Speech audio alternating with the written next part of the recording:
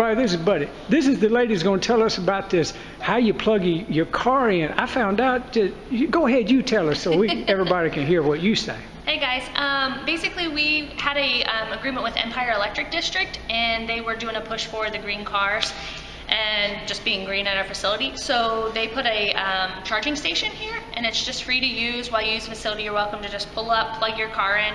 There's no code or anything that you need for it. It's just real simple. Just pull up, plug your car in while you're working out or using the trails here at the facility. So it's a great asset to the OC.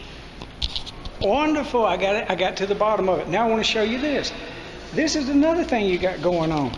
So, do you know about this? Yes, I do. I was going to mention this while I had a chance. You can see the little animals. Yes, we work with a organization out of North Carolina. We had a couple of us girls had a bunch of these laying around, so we thought, oh, well, that'll be fun. We found this organization, and so we collect these wands.